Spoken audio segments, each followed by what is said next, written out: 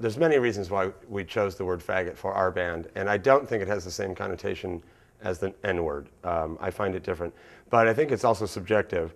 A friend of mine and I were in San Francisco in 1998, and we were fag bashed, and I was beaten up while he was being murdered at my feet.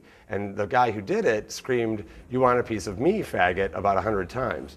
So part of the band Faggot for me is reclaiming the word faggot, having been terrorized by the word in a very violent situation, and throwing it back out there so that I don't have to live with the word faggot in that sense, through being terrorized or victimized by it.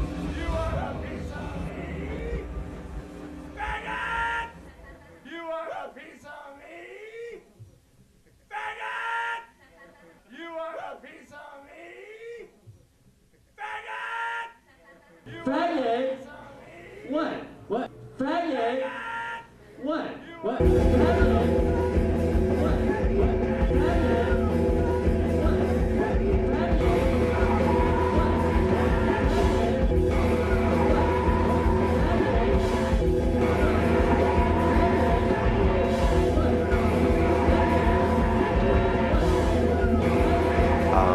I think also, as a faggot, I have every right to use that word as much as the N-word is used in the black community in various ways. And I think that that's true there too. I think they have every right to use that word in any way they choose.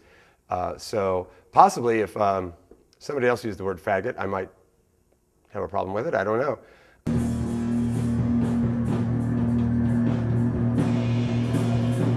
This installation is called Faggot the Movie, which is a little tongue-in-cheek because it's all made with video. But it's set up in a movie fashion on a large screen. And then there's another installation in the back corner that's more of an art movie, and a video installation on televisions.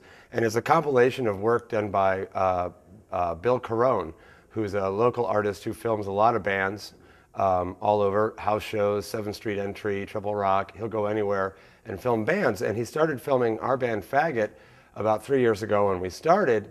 And at this point in time, he has about 32 hours of tape of all the shows we've done.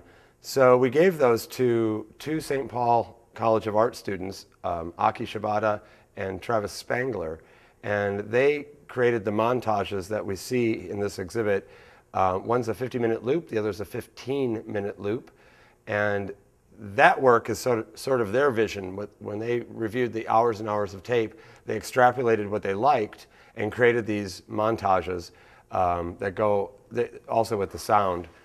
They use the sound from the tapes though, so the sound is really rough, but that's kind of great in the end. It's worked out really well.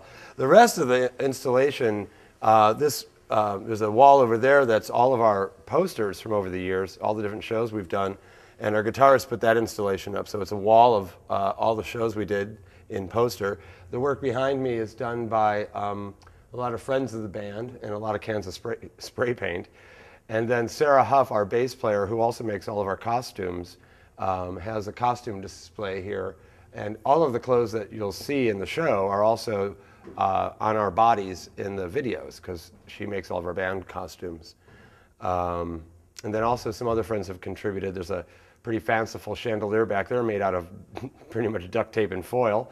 So the entire installation is mostly about the video footage and what we call the movie, but we decided to go all out and include other components into the show just to make it a little more exciting.